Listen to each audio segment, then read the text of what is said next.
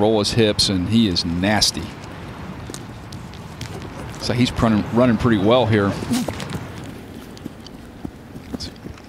Rolling downhill. And you only get 7 padded practices in training camp? That's not enough. Look at this kid move. He's a stud, absolutely. Just watch him move. Yeah. He's just comfortable in that bend. He's comfortable in that base. Yeah, Fautanu, man. There's no pause and when he's changing direction, there's absolutely no pause. Just everything's real easy. Look at the tracer. We do it with the fast guys. Let's do it with the bigs as well. Here's Fautanu. Talked about how easy he moves. Some people question whether or not he was going to have to slide inside the guard. I put that to bed. This dude can play tackle. His arms are very long. You see the way he can move. And still a chance to cut it up a little bit.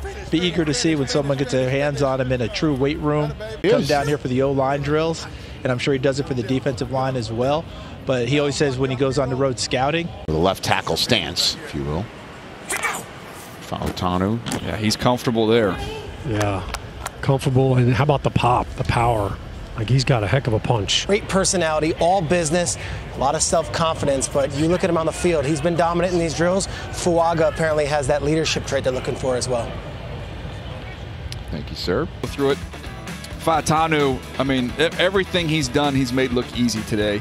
He's got the most dynamic, the most explosive feet of anybody. I mean, this is going to be a clinic. He's got great feet. I mean, look at him. He's so agile. He looks like a big running back.